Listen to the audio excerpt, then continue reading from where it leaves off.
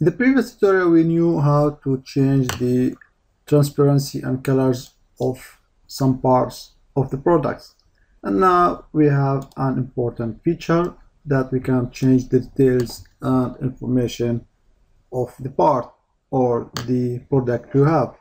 For example, you can, click on pad 1, right click, properties, and you can go to the mechanical feature properties, and here you can change the name of the part.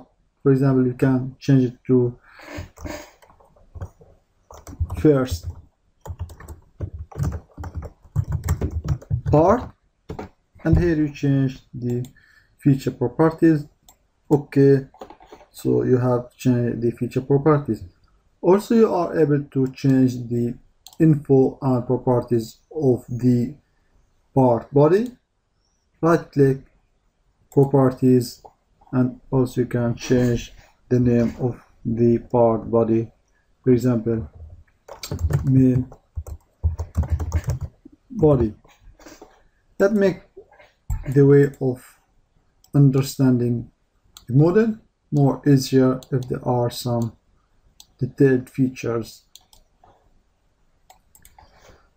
And also you can change the main product or part properties, which is more important than the rest.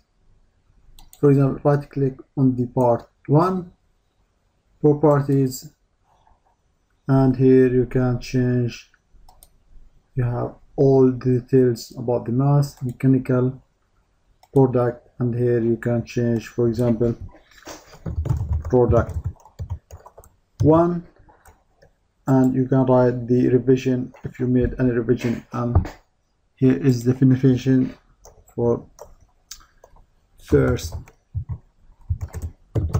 part in assembly, and description. We will use this part join,